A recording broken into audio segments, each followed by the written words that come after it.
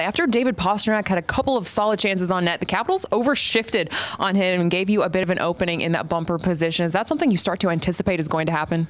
Yeah, exactly. We talked about clever maneuver of not carrying the puck but pushing it up ahead of you. Were you consciously thinking of that to give yourself a little separation between yourself and Erik Karlsson? Yeah, I was trying to give myself as much room as possible. The Bruins are playing so well that yesterday head coach Bruce Cassidy told us that it makes it a whole lot easier on him to push back Adam McQuaid's return to the lineup. He's a team player, but how good did it feel to get your first 2 goals of the season?